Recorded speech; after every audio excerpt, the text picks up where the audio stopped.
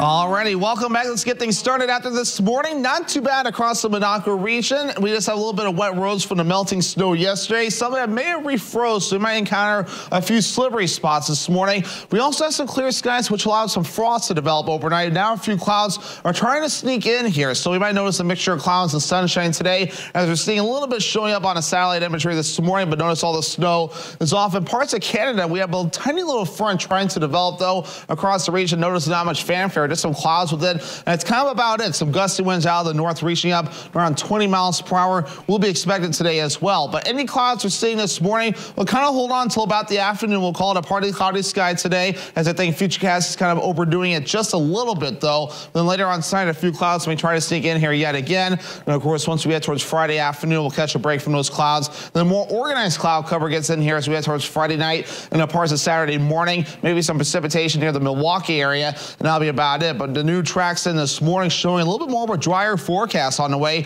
as we do move forward. Here's our first little wave as we head towards Friday. Notice it stays across southern Wisconsin and beyond that. And even as we head towards Saturday morning, again, maybe southern Wisconsin, that's kind of about it there. So we kind of stay dry the next several days, though. Maybe a little bit of snow trying to get into our southern counties as we head towards Sunday. Maybe a snowflake or two in the northwoods, but really nothing meaningful on the way anytime soon. I know many people could use some snow, but unfortunately not a whole lot to be seen as we move forward even by Monday morning as well. But for the winds right now, they're right around 5 miles per hour out of the south and west. Same with Mosinee at around 5 miles per hour. Again, 6 miles per hour in Rhinelander and 3 miles per hour over in the Rome area this morning. Some gusty winds today out of the north reaching up to around 20 miles per hour at times. The winds will back off later on tonight, and then they stay calm as we head towards tomorrow with a 5 to 10 mile per hour breeze, and it's really about it. So finally a calm day in the wind department as we head towards your Friday. Temperatures right now, middle teens in Land O'Lakes, upper teens in Eagle River. We have middle 20s in Rhinelander, upper teens in Tomahawk. Notice, so we do have some 20s